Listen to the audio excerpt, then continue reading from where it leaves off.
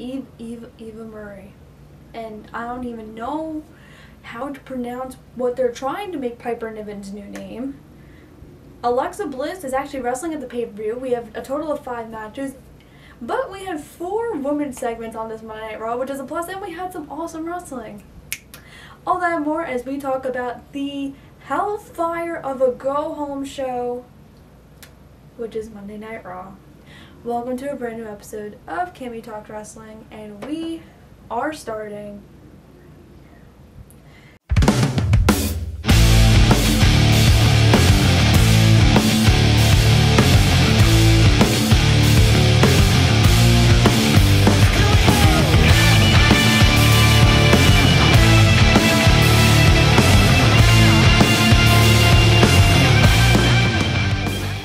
So funny enough, my foot fell asleep as I was walking over here.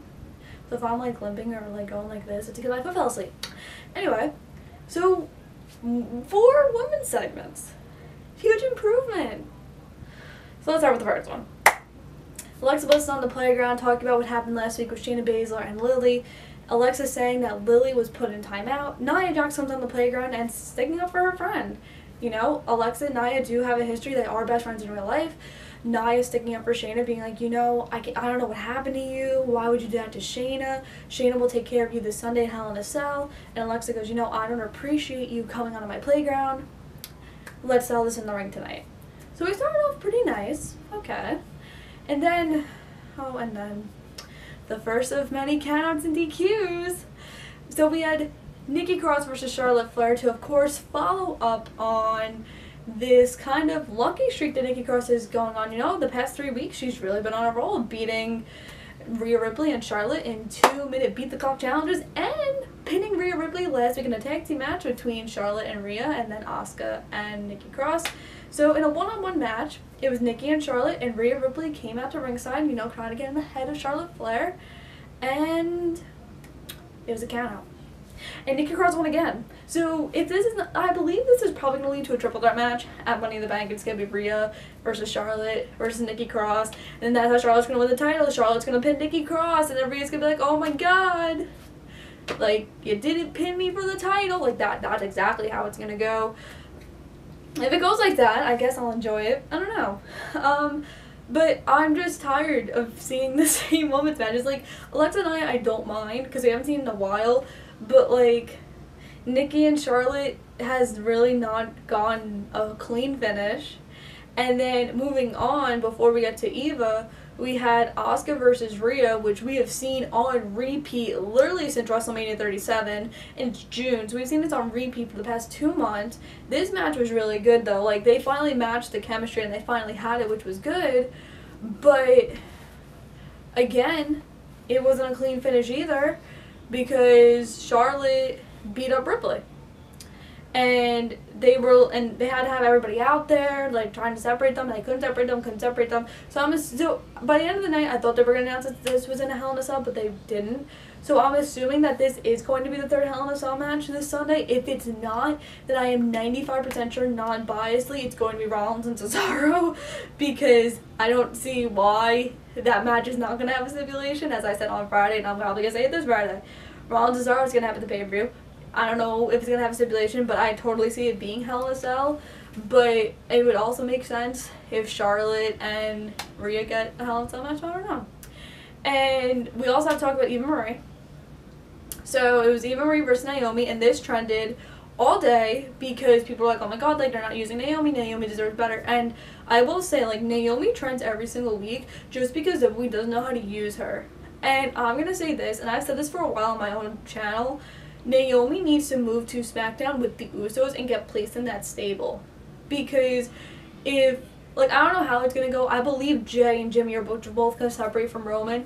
But if they're not, and Jay and Jimmy are going to stick with Roman, imagine Naomi moving over to SmackDown and then winning the Women's Championship from Bianca, and them having all the gold, and then all being managed by Paul Heyman. Like, that would be so cool. And great TV. And I'm assuming that when things get back normal, they do have that draft after SummerSlam, that Naomi is going to be back with Jimmy, because usually they don't separate couples, and the only reason they are separated is because Jimmy, of course, was out for a year, so that's why. And plus, they're not really traveling as much right now, so expect them to be paired back. That's how I would write it, but I don't know. So it was Naomi versus Eva Marie, and Eva Marie came out with Piper Niven, so that was the name they selected. They did not select Mercedes Martinez, and it was Piper Niven versus Eva Marie. No, Piper Niven versus Naomi. If it was Piper Niven versus Eva Marie, I might have been a little bit more excited. So it was Piper Niven versus Naomi. And the bad part about this is the commentators no-sold who the hell Piper Niven was. We don't know who this woman is. Oh my god, where did she come from? First of all, she's been on NXT UK, and she challenged Kaylee Ray for the NXT UK Women's Championship multiple times. 2, she was in the Mae Young Classic. I believe she was in both 2017 and 2018, if I remember correctly. She was in both. Yes, I did have 2 Mae Young Classics. So the fact that the commentators really no-sold who she was, like, just shows you how much we cares about NXT UK. Like, that just shows it right there. And it was just so stupid. And they're rumored to rename her. I can't pronounce the name. I believe it's D-E-D-O-U-P, D-Doop, I think, is how you say it. But again, you're really just no-selling Piper Niven. Like, she's a veteran. She's been a huge success on the UK indie scene.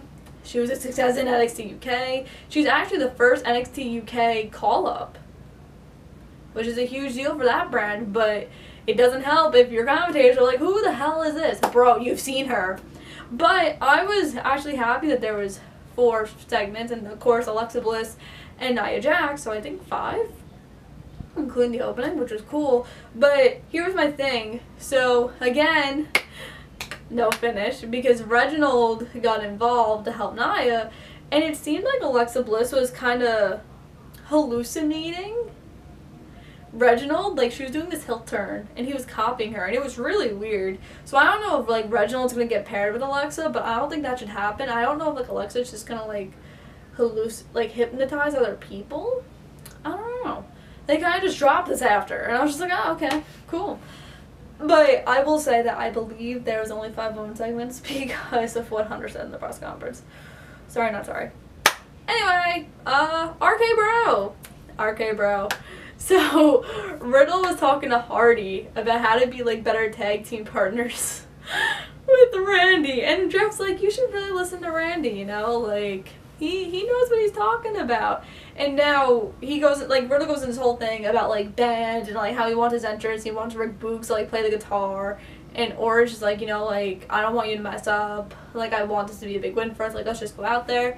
And this was a really good match. I will say, like, the New Day RK Bros still, like, storyline and matches are probably the best thing on Monday Night Raw right now.